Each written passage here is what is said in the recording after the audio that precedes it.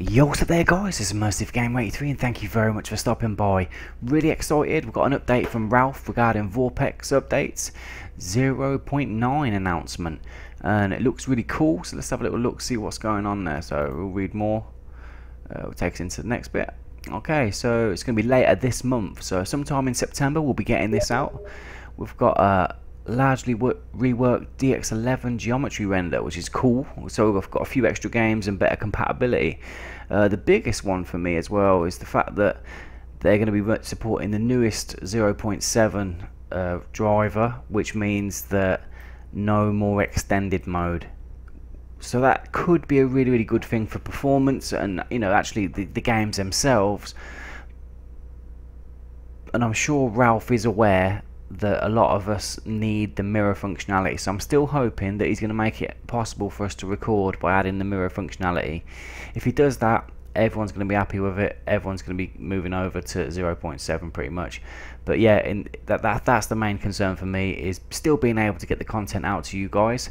But yeah, that's really good. We've got a load of other stuff going on as well. So super smooth cinema mode, internal resolution scaling, lots of downsampling, which is nice. Dodgy resolution, so you're not locked into 1920 by 1080, which is cool.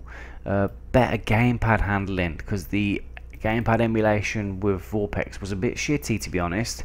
It didn't really work very well. It was sort of very limited to what you could do, so it's very nice that also you can add certain things. So with Vireo, if you just sort of turn the right stick left and right and up and down, you can lock it off, so only the left and right functionalities work, so you still get to use the functionality of up and down just using your head, and I really like that from Vireo. So I'm glad to see that Vorpx have actually adopted this as well, and it's going to be really cool. So overall very happy. When they say the largely reworked DX11 geometry, so better compatibility with games, it said expect a few more DX11 titles. I'm hoping that Grand Theft Auto is going to be one of them. And can you imagine GTA 5 with geometry? It's going to be so fucking sick. I can't wait for that. I'm hoping that's in there. As soon as I hear anything else, guys, you'll be the first to find out. That's Immersive Game 83, and I hope to catch you on the next one. Take care. Bye bye.